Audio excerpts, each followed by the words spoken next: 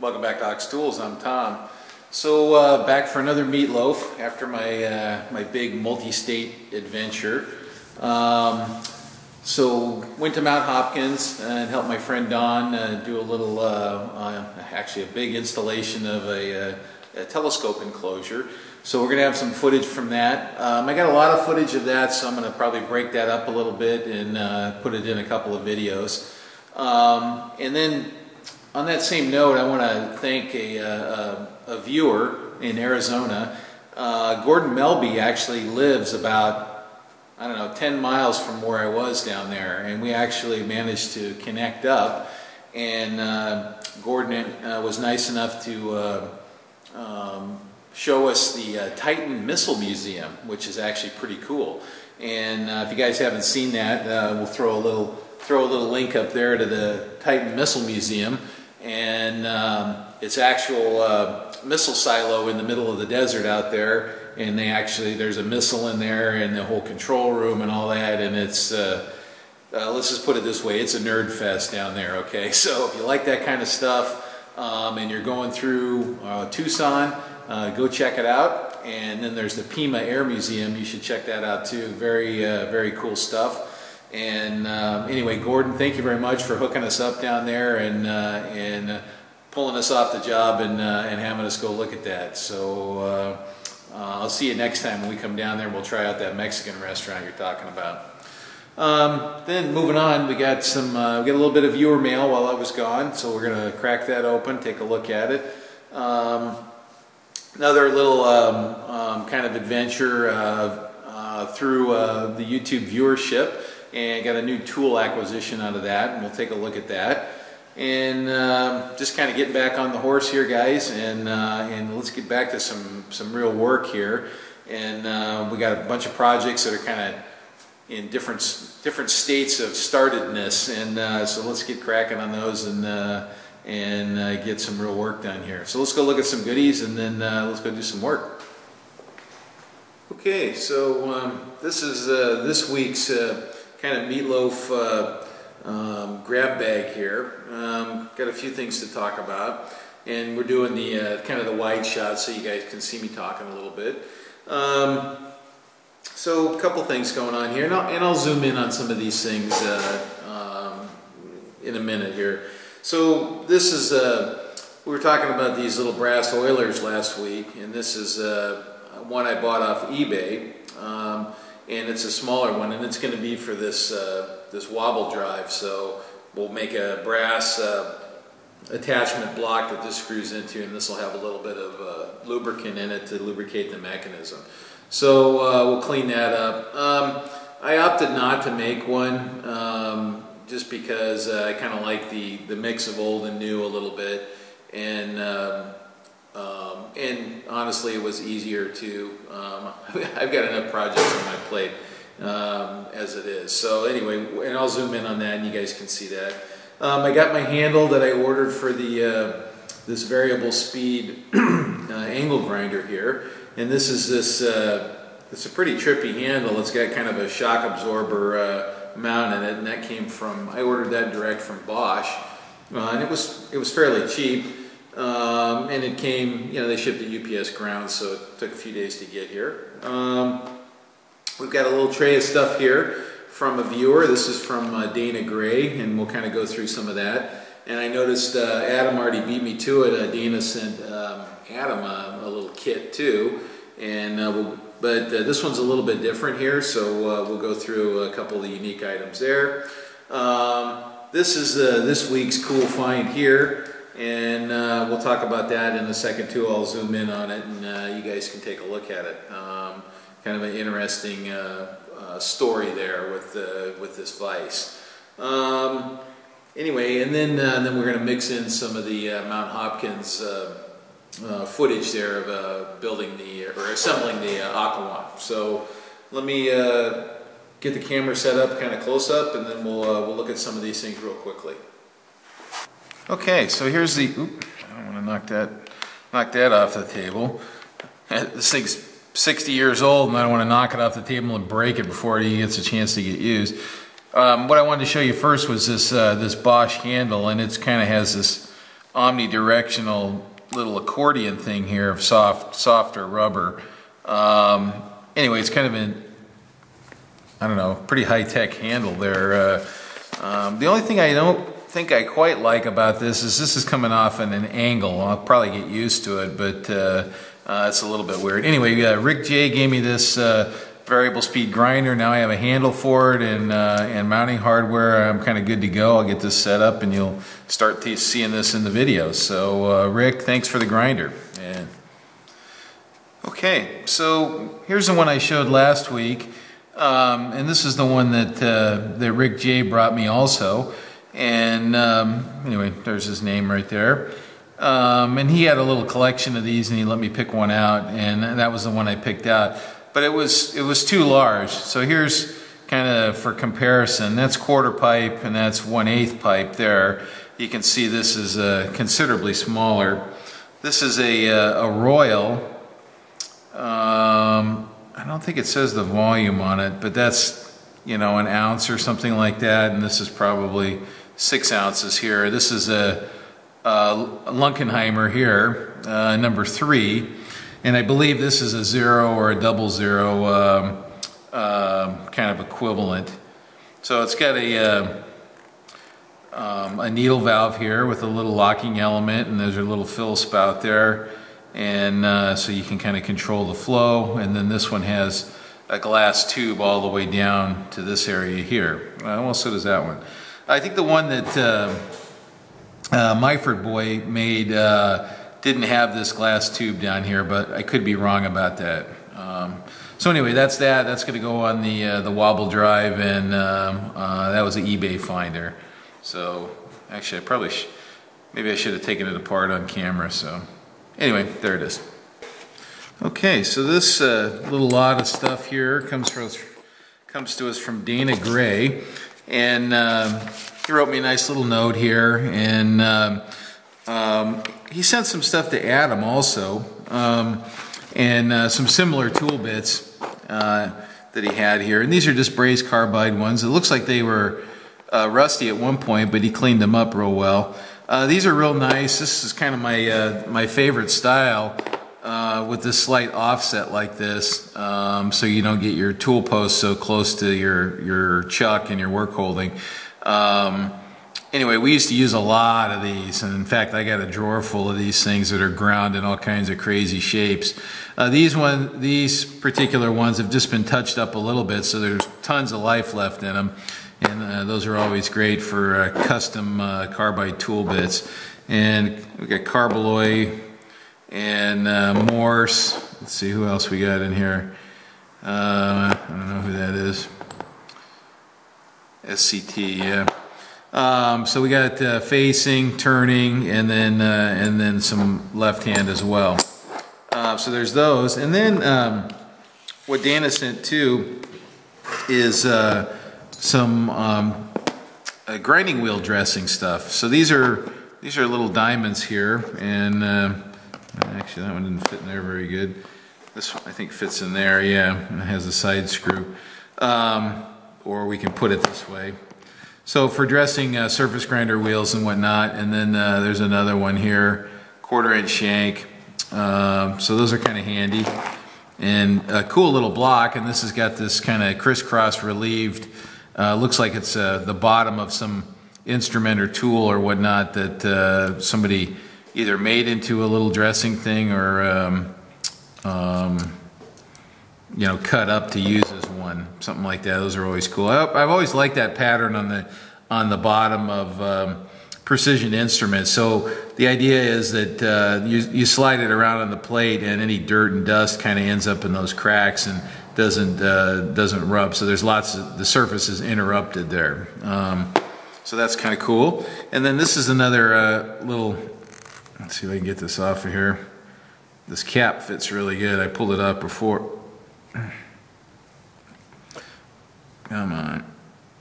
Of course, I'll probably rip my fingernail off on camera, right? There it goes. So it's got a diamond, and this one's at a little angle there. Maybe you can see that. So you put this side down here, and then your wheel rotations like that, okay? And then you can traverse across. It doesn't have a real big base on it though, but it's probably plenty for dressing a grinding wheel. So, and it looks like you can lay this one sideways too if you want to, like that, and do a little side wheel dressing also, which is kind of nice. So, anyway, Dana, thank you very much. Those are cool, and we'll have a surface grinder in here one of these days. I think I've mentioned I do have one. It just hasn't been brought to the shop yet. So I got plans for a major reorganization in here so I can make a little room for all this. Now this one here, this is a nice tool bit here. I like this one. Rectangular cross section. It's about 3/16 width out at the tip. This may have been used once or twice here, but this is in pretty good shape here. This is great for grooving, and it's stiff enough you can groove and you can turn with it a little bit or both directions if you want. You can sometimes regrind these a little bit so you can do face grooving with them, okay? And sometimes there's enough meat on them you can do that. And this rectangular cross section is really rigid in this direction. So anyway, Dana, thank you very much for this nice little goodie bag there. And Dana makes fly rods, so you can look at the carlsonrodcompany.com and check out some of Dana's work and see some of that. So thank you very much. All right, so this is the one of the cool acquisitions for this week here. And what this is this is a Wilton bullet vise, and this is a 300N, so N means non-swivel, and this is a machinist vise, and this is a industrial heavy-duty vise here. Looking at it, I don't know what the vintage is of this particular one, but what I can say is looking at it is it's brand new, okay? I don't think this thing's actually ever even clamped anything. So you look in here, in this area here, and you look for beat marks and whatnot, or rounding here, sharp edges all here. So, and then here's the other one is these die after a while, so you never hardly ever see them with the rubber bumpers on them. So the deal on this, this is kind of an interesting, this is the kind of stuff that happens through YouTube and through this community that we're building up is, friends help out friends, right? So the deal here is I got an email from a viewer. His name's Joey G. Okay, I'm not going to use his last name on here in case he cares. And Joey had another friend that has a business, and this guy's business is estate liquidations. So, and you can check out, here's Michael's company, MG Estate Liquidations. You can go check that out. And anyway, he has an upcoming auction of industrial stuff, and he generally doesn't do industrial stuff. So there were some things in this particular lot of stuff that he didn't know how to evaluate. So and that's how I got involved. Is they asked me if I was interested in taking a look at this stuff and helping Michael out with putting some values on some of these things. So I went out there and did that. And this is out of the Central Valley in California, Oakdale to be specific. And the sale will be coming up pretty soon. So if you guys want to show up and check it out, it's going to be pretty cool. There's lots of small tools, and there's some cutters and workbenches, typical business stuff that the guys like us like. Anyway, that's in Oakdale, and you can check out Michael's site for the exact dates and times. It's coming up pretty soon here in mid-December. So anyway, I bought a couple of things from Michael, and this was one of them. And Michael was very generous. He gave me a really good deal on this. So anyway, and hopefully you guys, if you go out there, you can find some stuff of your own. So I went out there with a friend of mine, Andy from VPI Tool, who's a local guy here, and you'll meet him someday. Anyway, we rolled out there and took a look at this pile of stuff.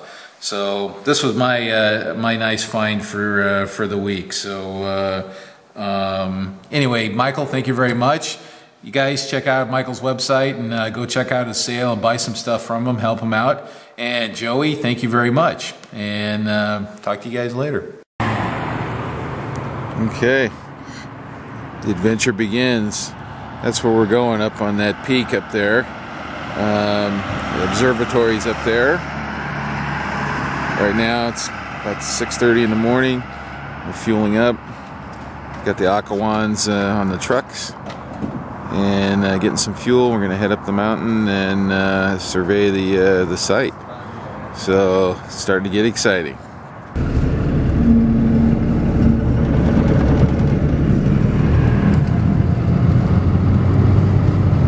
Guys, all what the fuck are you guys doing?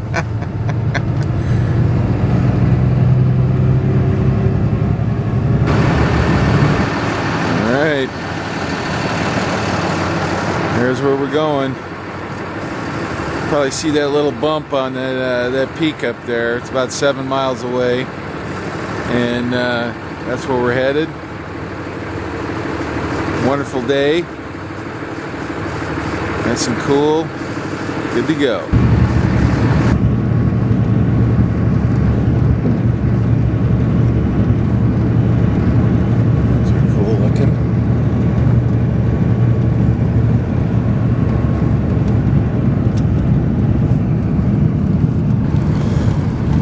Alright, so when you get a chance to look at something cool, always take it, even if you get yelled at.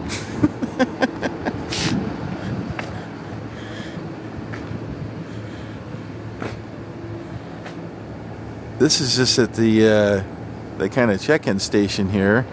I don't know what these are exactly. We're gonna go check it out though. If you're lucky, you'll see my reflection. Oh, this is very cool. Need little flat mirrors and little adjustable mounts. And they can adjust them and tune them. I'm gonna try to go up there. Okay, I'm probably not supposed to be up here, but what the heck.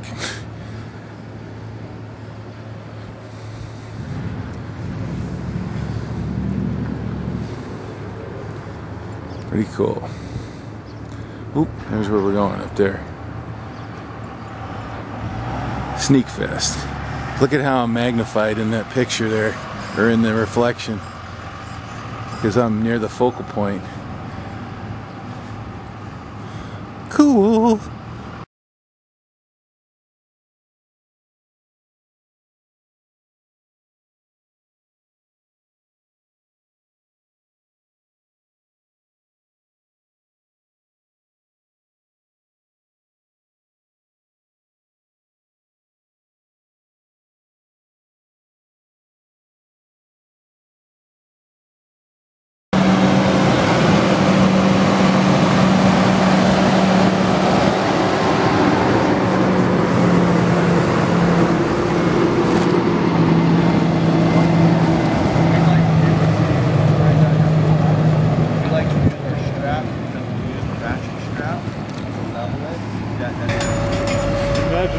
I don't know. I think this will work. On that trailer that was parked down there. I must have hauled it up to there. There's the pad. Well. Oh. Geez, this time we don't have to go up and down stairs. So to haul all the tools and stuff.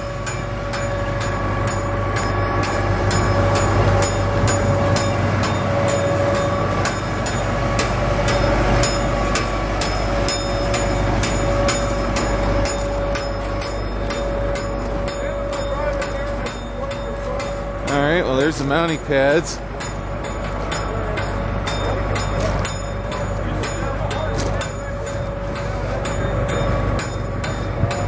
Electrical and telescopes mounted to those little pedestals there. Or the instruments. I don't know what instruments are going on this one.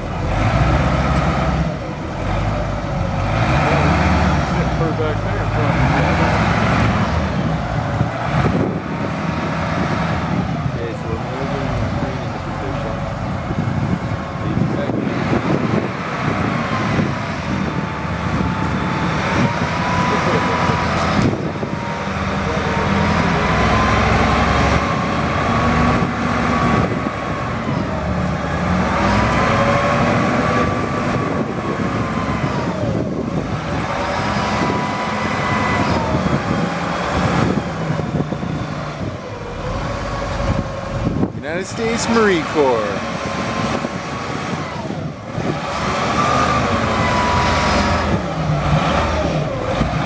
I don't think they're using the diesel exhaust fluid on this one. Yeah. Don's taking the picture and he says, well, they decided to use a smaller train. I don't know.